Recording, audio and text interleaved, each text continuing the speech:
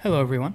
I have a short one for you today, just a quick video on how to disassemble the YUNZII KC-68 for modding.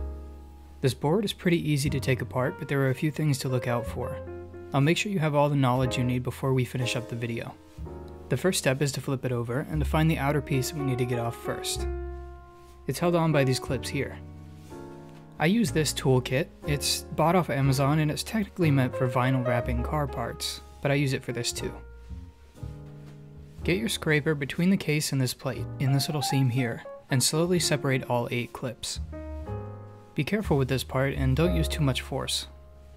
With this board, especially after modding, you may need to flex the case slightly to get it all back together, for all the posts to fit back in their places.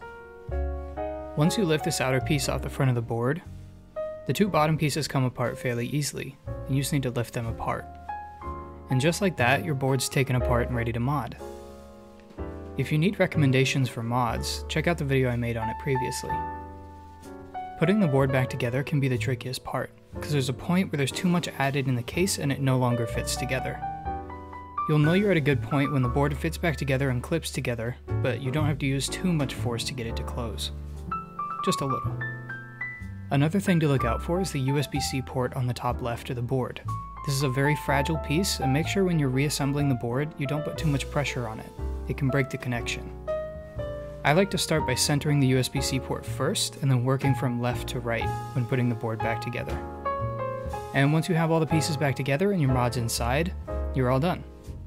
Hopefully the modding went well, and thanks for checking out the video. Let me know if you have any more questions. Have a great rest of your day.